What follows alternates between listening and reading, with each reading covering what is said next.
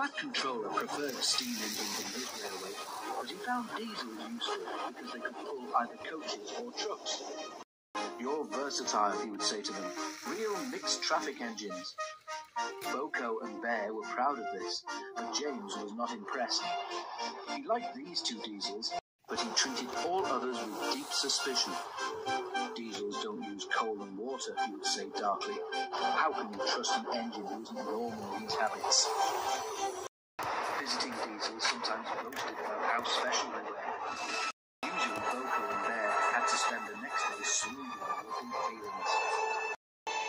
One day, a particularly haughty diesel came from the other railway. When the visitor found that he was to share the shed with steam engines, he stopped outside in disgust and refused to go any further.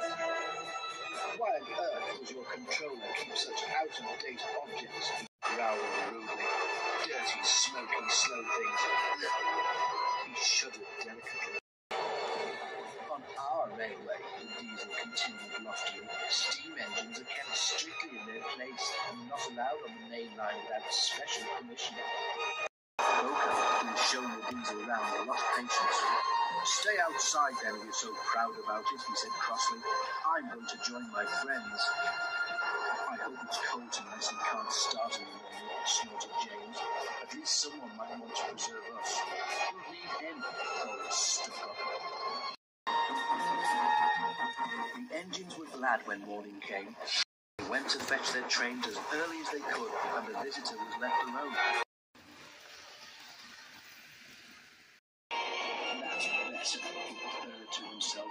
How can an engine rest in all that hissing and clanking? The cleaning equipment and fuel supply were in the part of the shed which Boko and Bear shared. Old Stuck-up was so full of self-importance that he'd forgotten he would need cleaning and refueling before he went home. It was getting late when he remembered. If I go in now while the shed is empty, he said to himself, no one will know I've been. He scuttled forward quickly, too quickly. The rails where Bear and Boko had stood were oily, and when he tried to stop, he couldn't. Brake blocks and buffers, I'm slipping, he wailed, as his wheels locked and slithered. He shut his eyes as, with a despairing whoop of horror, he crashed into the wall at the end of the shed. The diesel was not badly damaged, but a dreadful draught came through the hole in the wall. The other engines came home. They heard the story from Douglas, who had cleared up the mess.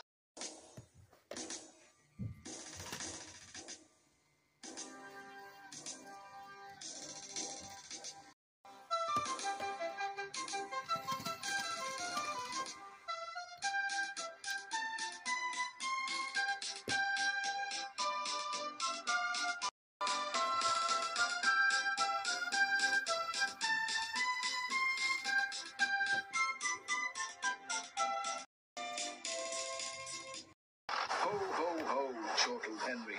Old Stuck-up came unstuck, did he? I say, Boko, what is it the Fat Controller calls you?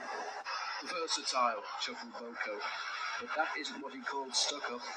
I couldn't hear what he said, but I didn't think it sounded very polite.